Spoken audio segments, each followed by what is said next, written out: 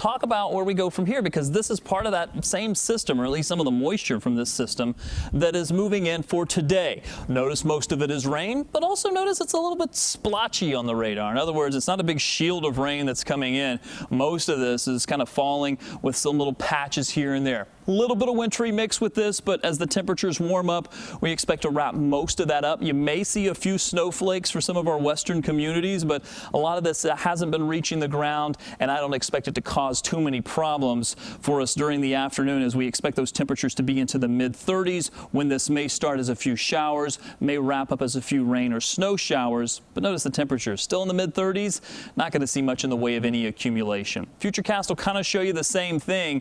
Through 10 a.m., there's 2 p.m., a few showers possible, the rain variety, and we continue with that into the afternoon, especially in the evening. I really think the best chance for rain is going to be after the sun goes down, as this kind of sweeps across the area from west to east. It may wrap up as a few snowflakes, but even Futurecast has been backing off of that snow chance the last 2 or 3 runs that I've seen in some of the models.